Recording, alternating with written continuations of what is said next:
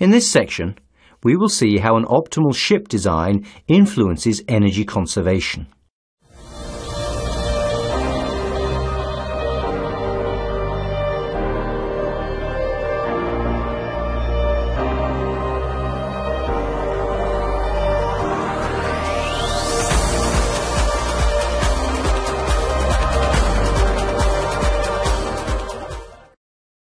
A well-designed new ship can save as much as 50% of operational costs when compared to an older ship.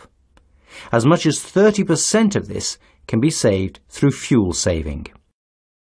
Possible improvements are better cargo handling and capacity, better hull shape and bow design, better propeller and propulsion system, better ship automation and crewing. Exact figures for a ship modification must be obtained from a shipyard.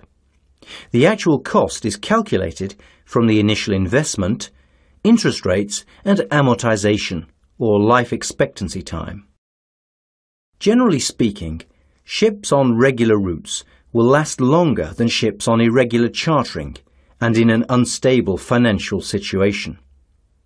If the ship has to be sold within the amortizing period, one has to estimate how the modifications will affect the price of the ship.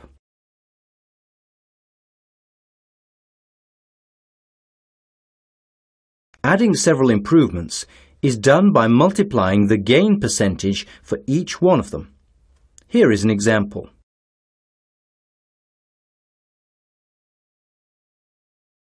This means that a 25% fuel saving can be achieved with these two improvements.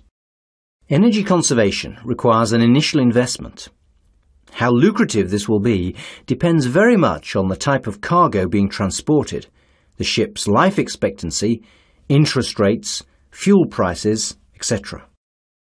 As a general rule, fuel consumption represents about 20% of the total cost of running a commercial cargo vessel.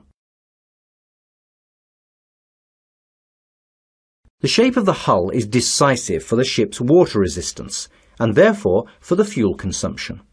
A long and slim ship will offer less resistance than a short and beamy one.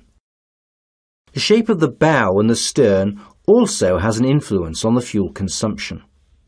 For years, the advantage of a bulb bow has been common knowledge. Later studies show that this is also valid for smaller vessels.